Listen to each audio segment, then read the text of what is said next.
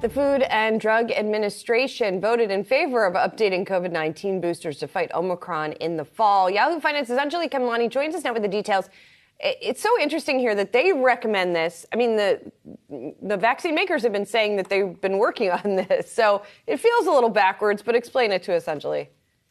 Well, Julie, I'm so glad you brought that up because that's exactly why yesterday's panel was anything but clear-cut on what the decision is moving forward. You, of course, are correct. We've heard that these companies have been working on specifically bivalent boosters, and that's including the original strain plus Omicron or plus other ones that they've worked on along the way. So we'll break that down in a second. But to recap, yesterday's vote ended with a 19 yes, 2 no on that recommendation to include an Omicron basically part in a booster, but it remains unclear whether or not that is a bivalent or monovalent decision and whether or not that would be the Omicron BA1 original or the subvariant BA4, BA5. So that's something that has yet to be decided by the FDA. And you can hear a little bit about the discussion of, what the confusion was and what the concerns were. Largely speaking, there's no clinical data to support any of this just yet. And so there was a question about what would happen if the panel did not, in fact, recommend,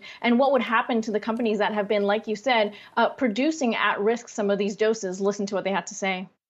There's a financial risk that the pharmaceutical companies are taking by making these vaccines. And if there's a low likelihood that the vaccines would be recommended, then they could incur a significant loss. And so I guess that's the direction I was going in. It may not be answerable.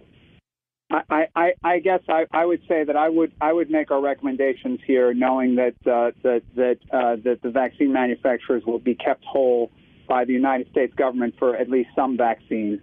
I think that's probably a reasonable assumption.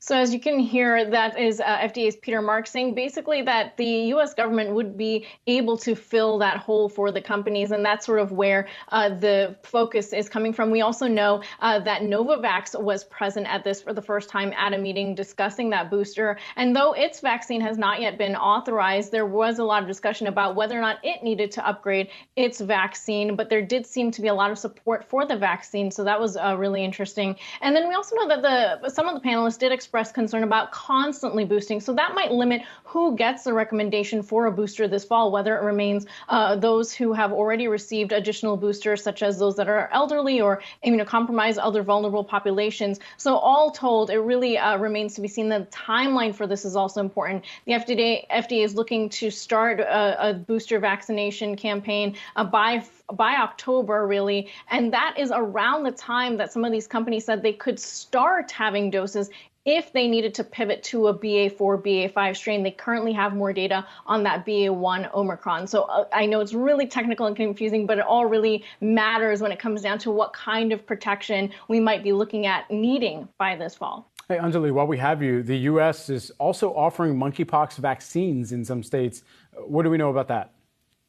That's right. The Biden administration made an announcement yesterday that they're going to start expanding access to the monkeypox vaccines. That's that one Jynneos that is imported. They currently said that they're going to be providing 296,000 doses. Of that amount, 56,000 will be available immediately. And towards the end of the year, it'll be a total of 1.6 million. And that's increasing access and specifically delivering and targeting areas where they see higher cases and those at higher risk involved. So it's really an expansion of what has already been happening. We also know that they recently expanded testing to commercial sites. So a lot more focus now on this new outbreak as well.